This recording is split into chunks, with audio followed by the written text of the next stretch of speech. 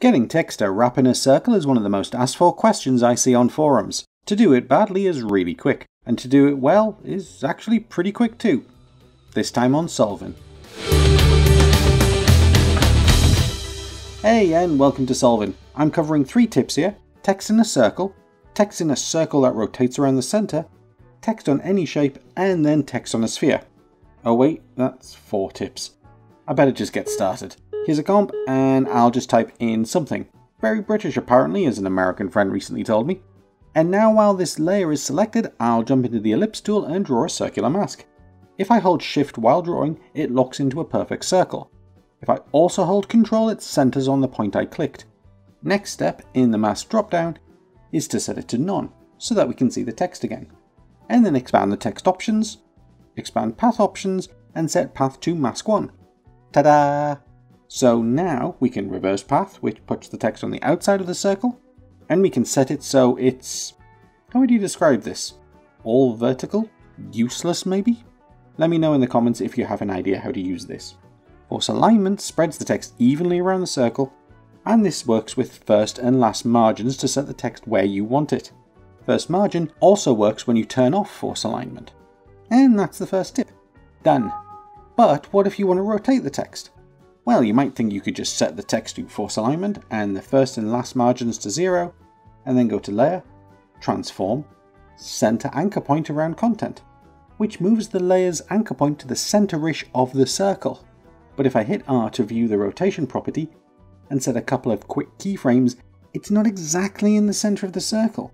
That's because the text isn't all the same character, and it's the text AE is basing the anchor on, not the mask. Although the center anchor trick works great for solids and masks.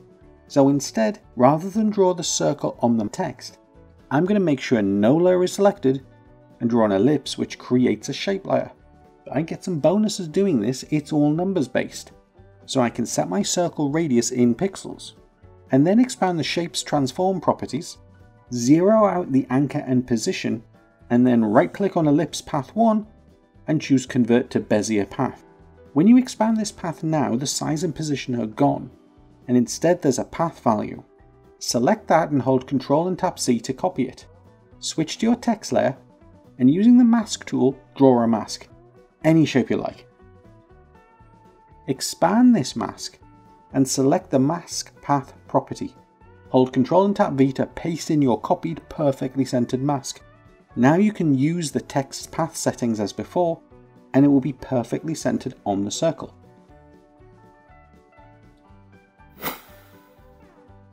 Every time. And that's 2 down, which means time for me to ask for a like. I think that counts as asking, doesn't it? Next tip is really simple, and that's text on any path. You don't have to have it be on a circle. Just use the pen tool and draw any path you want.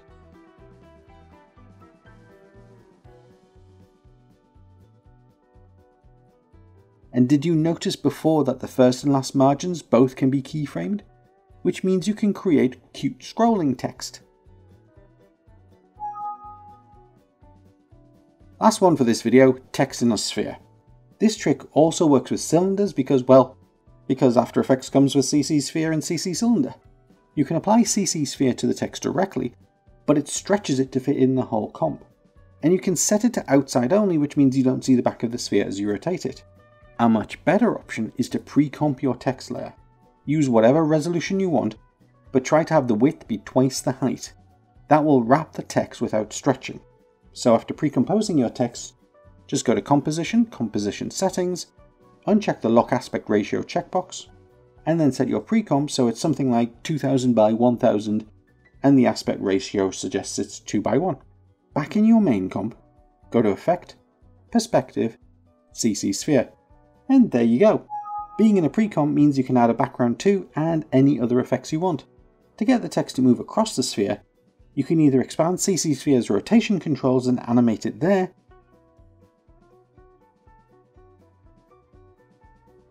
or if you go into the text pre-comp, and then go to Layer, New, Adjustment Layer, and then go to Effect, Distort, Offset, you can now create movement in the pre-comp, which means you can do cute stuff like adding the pre-comp a second time, scaling it to match the sphere, so you can quickly create Times Square-like displays. And that's it for this video, but check out the Solving playlist for more quick tips and tricks. And if you see somebody asking about this on the After Effects forum, be sure to send them a link to here. You'll be a nice helpful person and I will get to irritate someone else with this annoying cartoon.